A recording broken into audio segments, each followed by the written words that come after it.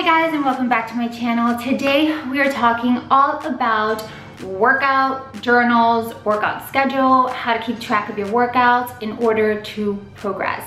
I asked on my Instagram the other day if you guys wanted to see this and you all voted yes. Right, so I usually take this entire huge bag, which gets me kicked out of UFit all the time, but that's like a whole other story. I have an entire video, you can check it out here, of what I take on my gym bag.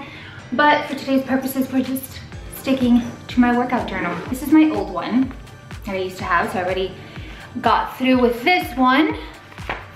And I'm about halfway done with this one, and it says, "You totally got this." I have been working with Alex Bush for about almost 6 months now. I was working and then I had to stop when I got my back injury because I couldn't do anything. I'm not gonna be showing exactly all my workouts because obviously it's not mine to share with you guys. And it's his work and I don't want to, you know, he works hard for it, that's how he makes his living, and I don't want any of that to interfere.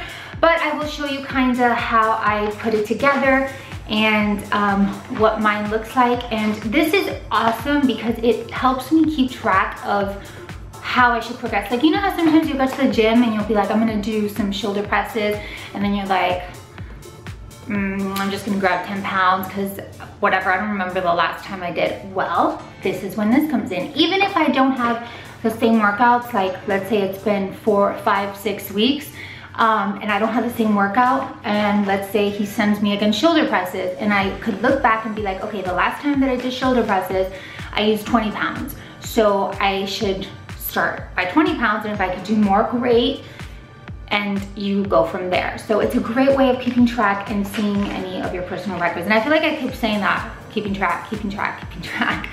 But it honestly is, and also, you know, a day that maybe you can't hit the gym or you are on vacation, you could kind of look back and be like, oh look, I can do this workout with the equipment that I have on this gym, so let me try it again and let me see if I can beat myself from the last time that I did it. So this is why this is like amazing.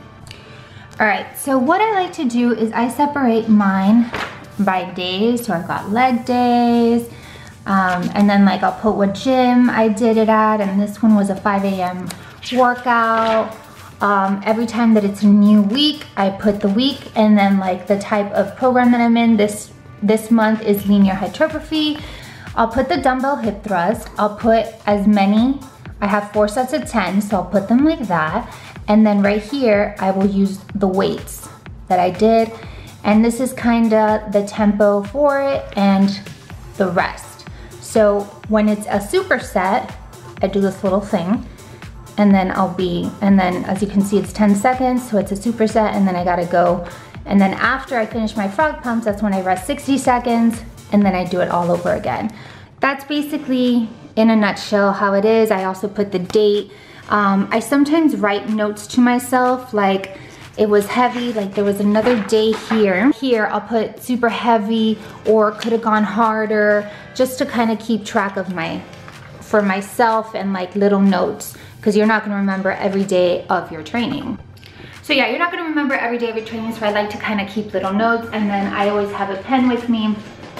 And as I'm resting, I will just go and write it down. There's people that like to write it down the day of their workout just to kind of get in the mindset. I usually don't have time. I have such a busy, like crazy life. Unlike what some people might think that I've got all the time in the world to spend at the gym, I really don't. So time is very valuable to me. So when I hit the gym, I'm there to work and not like lose any time. So I usually just write everything. Like one day on Sunday night, I will write the entire workout for every day, my 5 days of training. And then either the night before, if I'm working out at 5 a.m. or if I'm working out in the afternoon, like half an hour before, I will open up and see what I have to do and kind of get my mindset and focus and ready on what it is that I'm doing. My programming changes because again, it's based on each individual, just like I do with my clients. It's all individual based. The way your body works, your goals, So not everyone's gonna be the same. Like maybe I might be in a linear hypertrophy and so might somebody else, but our program is not gonna be the same because our body and what we need to focus on is completely different. I need to focus on my glutes. I need to raise them. So for that fact, we are hitting glutes 3 times a week this training phase. So usually there is a little break in between. So I'll have like legs one day, then upper body, legs another day, then upper body, and then legs again. So that's just kind of how I do it. Like for instance, for my linear hypertrophy phase, I am doing posterior, which includes anything on the back side of the body. Then I am doing upper body, which is back, delts, and arm focused. Then my 3rd day is a leg day, so totally legs. And this is not just posterior, it's posterior and anterior, so it's like the quads, the hamstrings, everything together. My 4th day is back, chest, and arms. And then my 5th day is glutes and delts. So I'm hitting my shoulders twice a week and my glutes 3 times a week. Those are my 2 body parts that are the hardest for me to grow. They're very stubborn. They do not grow no matter what.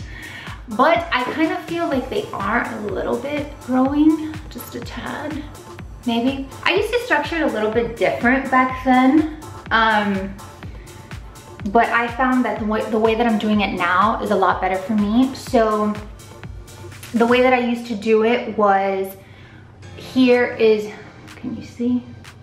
Here are the weights that I used.